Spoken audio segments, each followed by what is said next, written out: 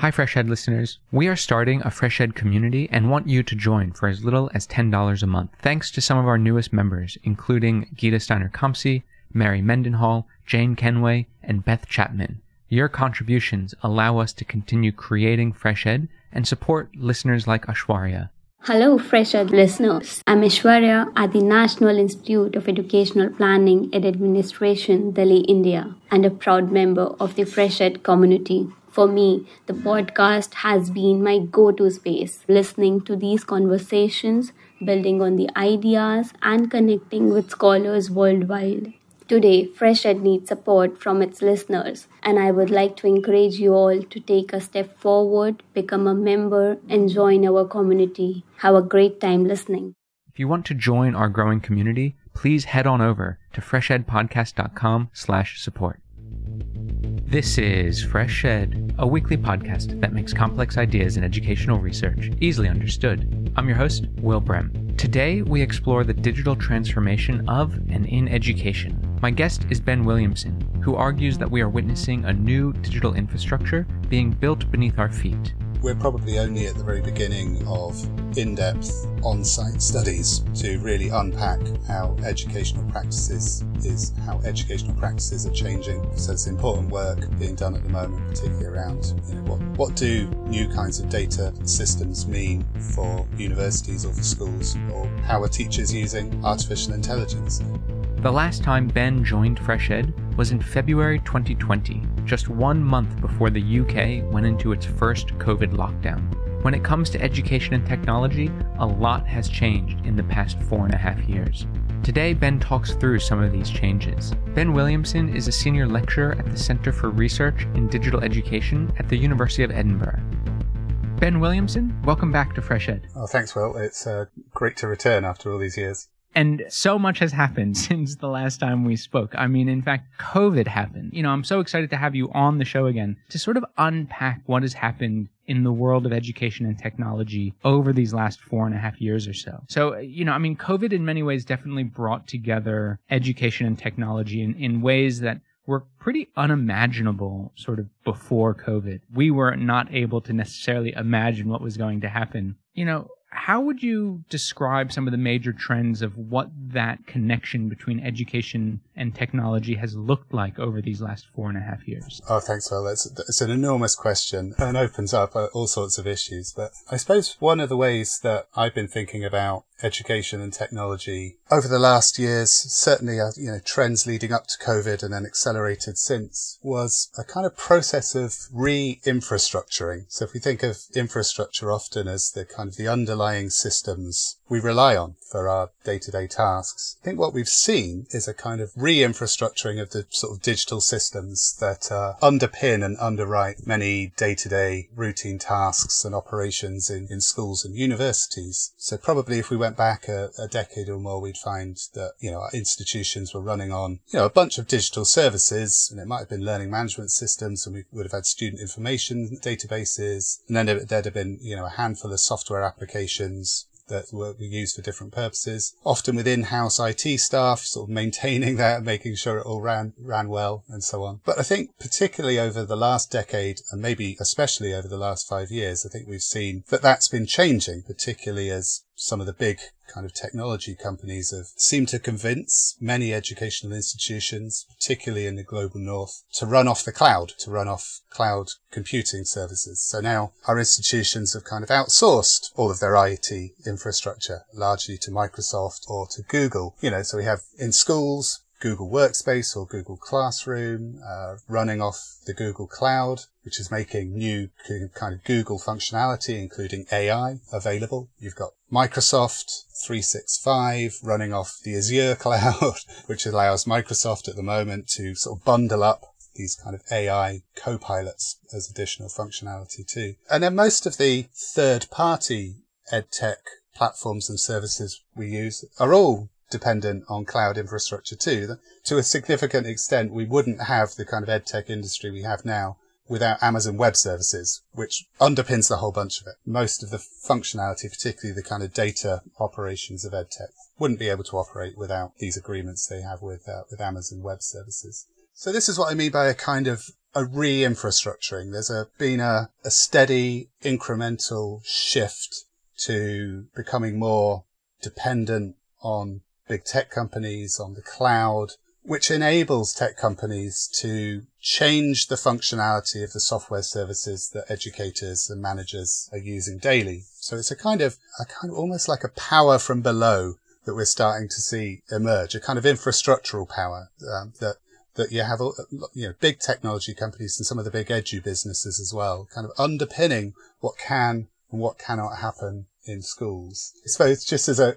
quick follow-up to that, a lot of these companies are also training educators to be amenable to all of this. So there's a really lovely paper from a couple of years ago, Radhika Gorur and Joyita Day, where they talk about making the user friendly, making teachers amenable to what this whole kind of infrastructure, the cloud and the platforms, and even now AI has to offer. This was happening before COVID lockdowns, but I think it's really consolidated since. And I think that's such an interesting sort of insight about that. A lot of what we're seeing and what you're describing existed before COVID, existed before 10 years ago. I mean, Apple computers have been involved in schooling and education for a very long time, but since 5 years ago, things radically changed. And maybe this re-infrastructuring is really the way to start thinking about it. I do remember seeing a presentation by Stephen Lewis about the sort of Apple education training that they provide teachers and the certification, and it's quite interesting. I guess, the follow-up question there, before we might get into any sort of, to help identify some of the issues and challenges that arise from such a new environment. So I guess thinking through a lot of these infrastructural changes and these new companies that are coming about, in what ways is it actually changing educational practice as we know it? Yeah, that's a really good question. And I think we're probably only at the very beginning of in-depth on-site studies to really unpack how educational practices are changing. So there's important work being done at the moment, particularly around, what do new kinds of data systems mean for universities or for schools, or how are teachers using artificial intelligence? I think these training programs are really significant. There's a kind of concerted effort being made by technology companies, ed tech companies, to make teachers kind of ready and amenable for these changes. So teachers are already receiving kind of professional development from external organizations. These external organizations are increasingly a part of our education system. Now, whether that's a good thing or a bad thing is, something that we need to explore empirically. But I think, our role as researchers is also importantly to be able to track these trends, say these things are changing. They're changing at a systemic level. Our education system is changing due to new kind of public-private partnerships, due to government-industry relationships, due to the way in which industry bodies involved in teacher preparation and professional development and so on. And I think that sets us up with a whole bunch of really important research tasks to come. This might sound like a stupid question, but all of these companies that are now involved in this new digital infrastructure that you're describing, are they in this business because it's simply about profit? I don't think that these kinds of education or tech companies are in it purely for profit, but I do think that understanding these organizations as businesses with business practices and business models and revenue targets and expectations about what kind of income is available from education is super important. We saw during COVID that there was a kind of almost like an ed tech bubble as the value of education technology companies really expanded. And the same was true of the big tech companies, making huge gains in the education sector. Now, a lot of that bubble, the kind of COVID ed tech bubble, seems to have deflated somewhat. There's some really big examples just at the moment. 2U used to be this enormous edtech unicorn, is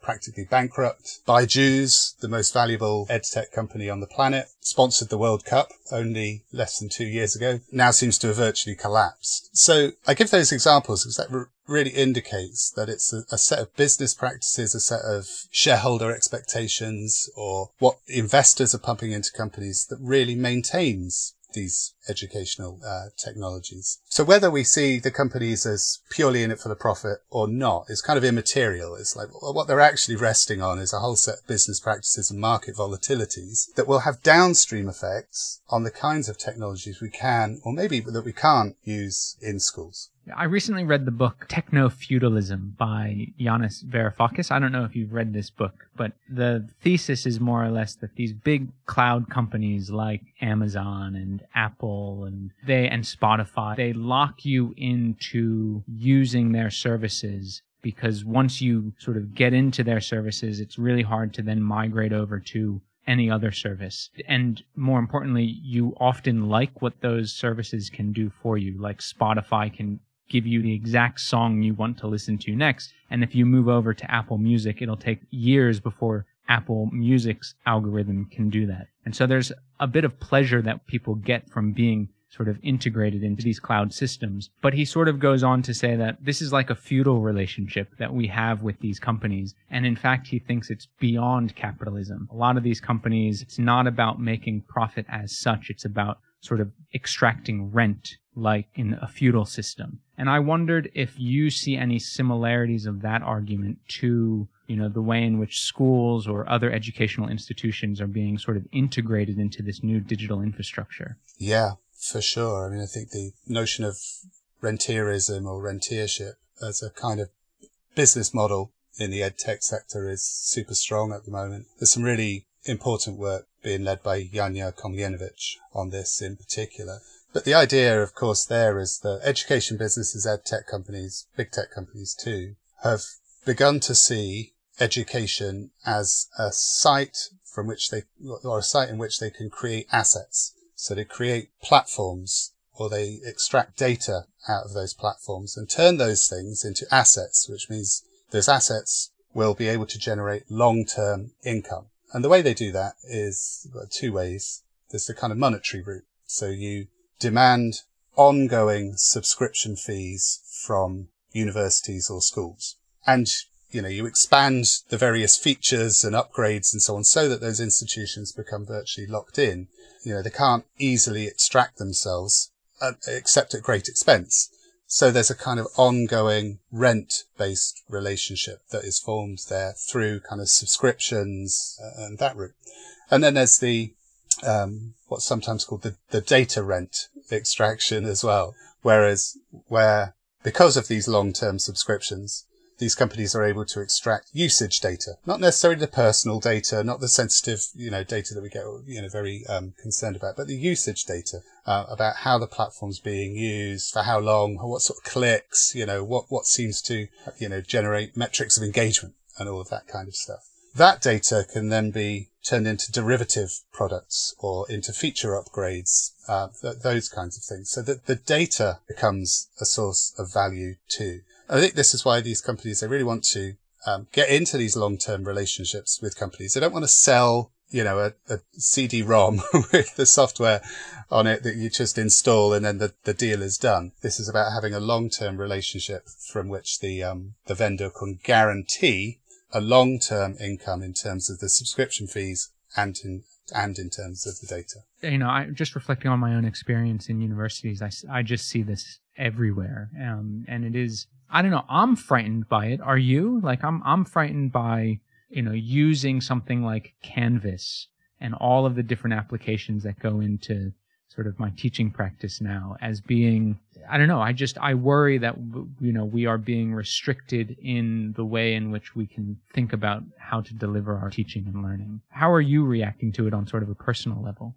I think I share those concerns. I think what particularly worries me is the potential for a kind of erosion of teachers' professional pedagogic autonomy. That when we increasingly use platforms or various other services for our teaching, it sets the template for what we can or can't do. The learning management system sets a particular template for what kinds of tasks can be set on the learning management system, or how many readings that you have to assign, in advance and so on. So it really is about a kind of setting a set of templates, standardized templates for forms of teaching. Now, of course, it can't constrain everything. These technologies don't determine what we do. But institutions are increasingly saying, everything must be on the learning management system. And now we're at a moment where more and more parts of these platforms have automated features. So there might be some kind of adaptive learning feature, at a kind of advanced stage, or it might be that there's just some analytics running in the background. All of these things, I think, can sort of subtly, from below, as a kind of infrastructural layer, shape what we do. And I think as educators, we're increasingly then having to think really hard about what does this mean for my teaching now? What might it mean for my teaching in 5 years' time if current kind of trends towards automation and so on, which seem to be, developing at the moment? What would this mean for my teaching then? How would my pedagogic autonomy be affected? And then you can think institutionally as well. This stuff gets into the kind of the institutional structures of educational institutions too. So administration becomes focused on the kinds of data traces that are available from the learning management system, which might be combined with the student information system in something like Blackboard or Canvas and so on, which makes all sorts of so-called insights available, which can be used for decision making. What are the longer term potentials as maybe some of that decision making becomes more automated? Does that have implications for the ways in which students are kind of categorized, classified, and maybe kind of targeted and acted upon in some way? How do you approach some of these questions in your own teaching? You're about to start a new semester, or maybe you have started a new semester in Scotland. You're going to have to deal with some of these learning management systems. You're going to have to deal with generative AI in the university. How do you navigate it as sort of an individual who has such deep knowledge around this whole sort of area from a pretty critical lens? Like, what's your approach to addressing this, or at least navigating it day to day? Well, I teach on 2 programs rather. On one of them, it's entirely online. So I am a digital educator, and I genuinely believe that for certain sorts of courses, ours is a course for professional educators, that online, asynchronous, intermittent courses can be fantastic. They open up great opportunities for others. We have been quite careful in the setup of programs about the learning management system we use for one. So it's a kind of open source alternative where we don't engage with all of the data aspects. And I think we've designed the program and the individual courses to maximize what's possible within those, the constraints of the platforms, but whilst also being significantly cognizant of the kind of, the possible implications of these kinds of platforms. I teach on another course in a new institute at the University of Edinburgh, where we do have a learning management system which could potentially be seen as slightly more problematic. So I'm kind of interacting with that cautiously, particularly around the functionality which is becoming available in that platform, although I'm not sure it's switched on in my institution, but the functionality for automated feedback. So within this particular platform that we're using, that is a function which is available and is in use at some institutions. I'm not sure how widely. That would basically allow us as educators, if we really wanted to offload responsibilities in terms of giving feedback. I think the really significant issue with something like that is what happens when there's an expectation as an educator that you use that kind of automated function. What happens if you're in an institution where your time is so constrained that you end up having to do it out of necessity because, teacher shortage or educator shortages, not recruiting enough people to do the grading and so on. So while I think, we can use these systems in interesting and often quite creative ways, I think there are some features of them which as educators we do need to think really hard about, not just now, because, maybe, out of necessity we need to grade all these assignments, but longer term implications. I really wonder if I was, a student at a university where I was paying some fees and I discovered that my assignments weren't even being graded or having feedback written by one of the humans. I'd really wonder what the value was, or whether I as a student was just the source of the value.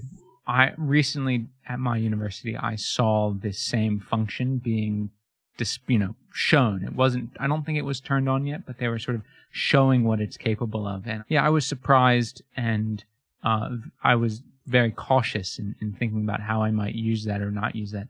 And I think, kind of what you're saying here is that it's both an individual issue, like, every lecturer has to make these sort of decisions, but there is a larger collective issue of being in a profession and what we expect from that profession.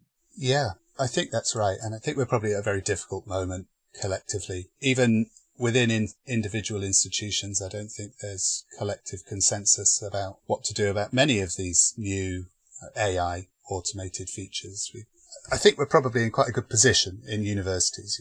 We're staffed by people who are expert in tech. Many of our institutions are staffed by people who are kind of expert in the social and political and economic implications of technology as well. And, many of our institutions are forming task forces and working groups and so on to try to resolve some of the significant issues, whether it's obviously most of the concern at the moment is around students, turning in AI written assignments. And I think, there is an issue about what kinds of guidelines can we collectively agree at an institutional level, and how do we kind of scale that up so that there is amongst the kind of professional community of educators in higher education some kind of agreement about sensible ways forward, not just on the students' use of AI, but I think also on staff use of AI. And to what extent do we push back, or should we push back, on some of these new features that are being rolled out into the platforms that have already, as we've said, become infrastructural to our practice.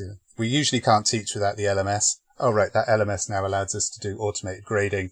Ooh, there might be some people in, senior management in some organizations who will see this as a great time-saving and potentially cost-saving opportunity. So I think we need to be super, super aware and cautious and form into some kind of collectives to push back where necessary. Another area that you've highlighted recently in a similar vein is about how some AI models are being trained on or with publications that academics wrote and then get published by these, the 5 big publishers in the academic space.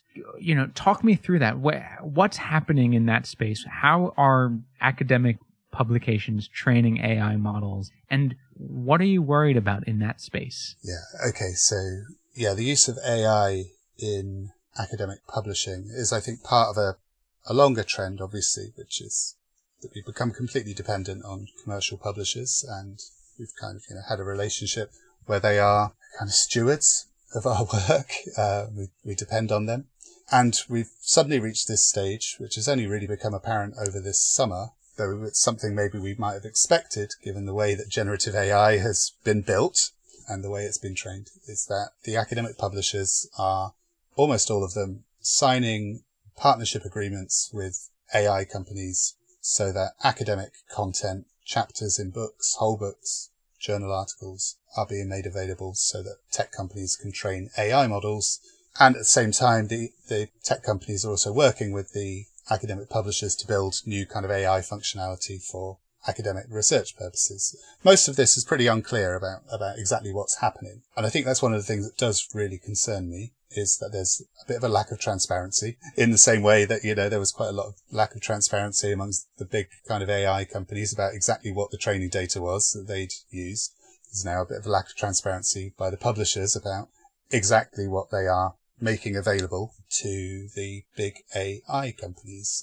But again, I saw somebody on social media describe this as academic content being turned into a bunch of assets that are then rented out to Microsoft and the rest. So, I think we're all kind of, enrolled in exactly the same set of issues as the kind of the student data problem. It's similar sets of issues here. I mean, I'm an editor of a journal published by Taylor and Francis. We already know that Taylor and Francis has made Routledge books available to Microsoft as part of the partnership. We also know Taylor and Francis has another AI partnership, but they haven't said who it's with. So as editors of a journal, we are at the moment trying to liaise with our publisher to get greater clarity. Our understanding at the moment is Taylor and Francis journals are not included yet in the training data, but we want to get clarity about whether that's the case in the future. It's a long-term partnership over 3 or 4 years. I think I feel a slight moral obligation as an editor of a journal where we publish quite a lot of critical work around AI to be able to say with confidence to authors whether submitting to our journal means that their paper is going to be ingested into GPT-5 or to another model. There is, I think, a deep sense of unease and concern that this is the latest stage in a relationship that's become more predatory on the part of the commercial publishers that this feels very exploitative.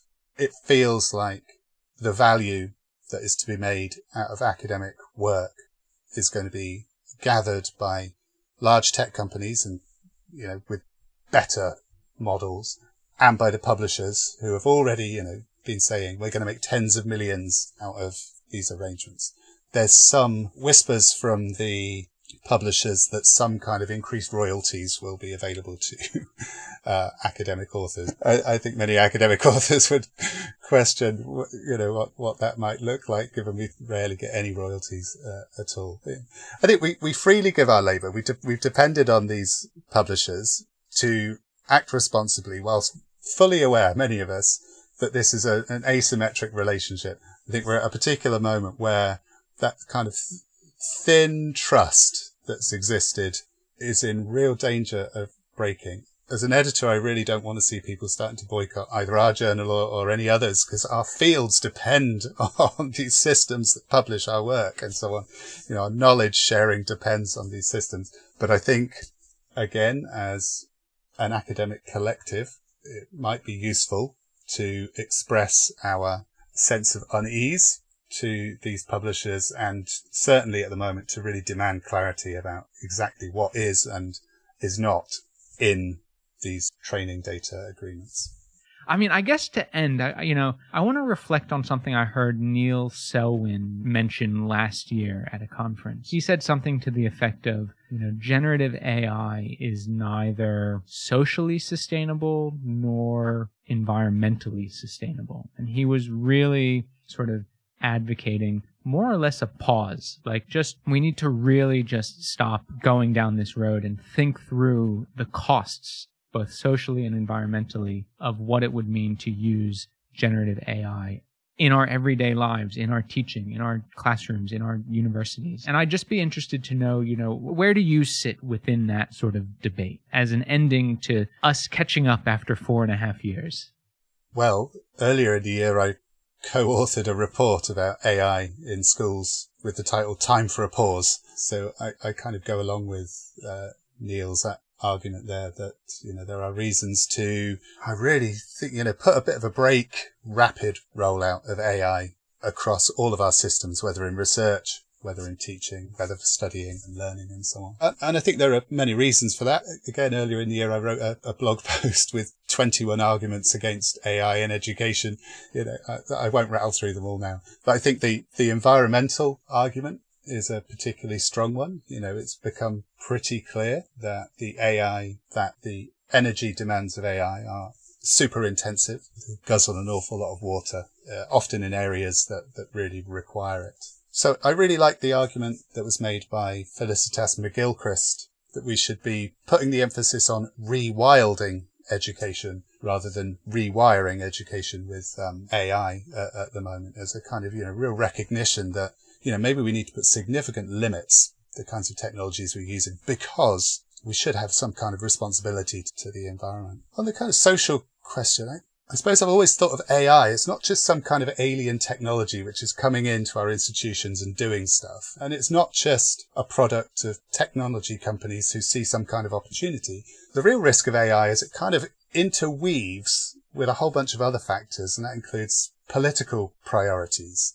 So in the UK at the moment, just in the last week, in fact, the Department for Education for England has announced a £4 million project to create a content store to allow AI companies to build better models. And as part of that, a catalyst fund for ed tech companies to use those AI models then to develop prototypes for feedback and marking to be used in English schools. So we're at a stage now where we have technology companies getting into relationships with government departments to address what are seen as policy problems. And a particular policy problem from the perspective of the Department for Education is teacher workload. So, we have a teacher shortage in the UK, as there is in many other countries. We have a teacher recruitment problem. We can't get enough teachers in. Teachers are working crazy long hours. So the idea is you would have these kind of language model systems, maybe in helping in lesson planning and in marking and in providing feedback and so on. So that's supposed to be a kind of technological solution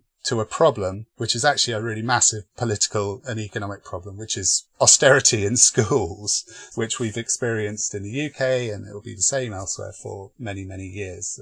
And it's just a technical fix on top of that. So I've been thinking of this in terms of kind of automated austerity schooling, that we're now introducing automation to seemingly address the problems of austerity in schools. But at the same time, it's just going to reproduce that austerity because it's not really addressing any of the root causes of teacher recruitment, teacher workload, and so on. It's just putting a kind of technological fix on the top. And in doing so, it's turning a really macro problem into a micro problem that's then amenable to technology and AI companies to fix. That's likely to have long-term implications. If we don't really fix some of the real problems with schools, we're going to end up with layers and layers and layers of more automation and AI, not just in marking and in feedback and lesson planning, but in all sorts of other aspects of schooling. I think it's massively important that we try and put a bit of a pause on that until we've really looked into, is any of this stuff actually any good? Do we really need it? Is it necessary?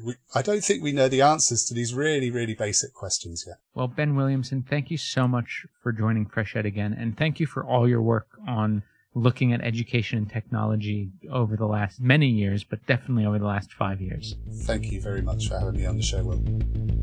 Ben Williamson is a senior lecturer at the Centre for Research in Digital Education at the University of Edinburgh. Please note that opinions expressed on FreshEd are solely those of the host or the guest interviewed, not FreshEd, which takes no institutional position. If you've liked what you've heard today, please rate us wherever you listen to podcasts. Reviews really do help. FreshEd's team includes Fatih Aktis, Obafemi Ongunle, Phyllis Che Mensa, Jose Neto, and Sabrina Matiri. Original music for FreshEd was created by Digital Primate. FreshEd is an independently run podcast without advertisements and is made possible by the support of the University of Canberra, NORAG, the Shakdev Family Fund, and listeners like you. Please consider donating to FreshEd by visiting freshedpodcast.com/support. Thanks for listening. I'm Will Brem, and I'll be back next week.